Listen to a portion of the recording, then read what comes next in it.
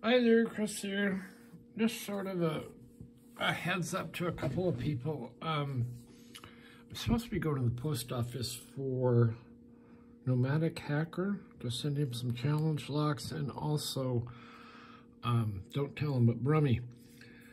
But I went to the oral surgeon this morning. It wasn't supposed to be a big deal, but we ended up with a little bit of cutting. So my mouth is like just killing me. So I'm sitting here just playing Yale Lishi, the UK Lockpickers thing, and trying to get this big bad boy. And I've even taken a couple of pins out. It is a bit of a challenge. It only has 4 pins. It only has 3 through 6, but even that is something.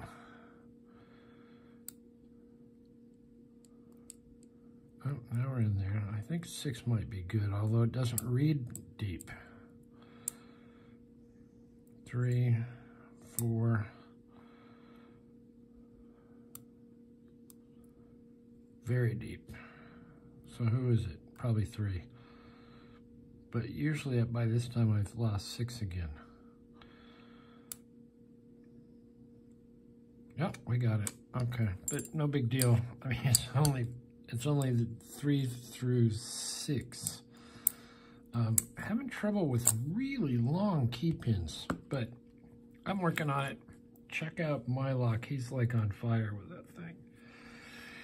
And I'm also mapping out this little guy. I have all the discs in it. And for this key, they're all numbered.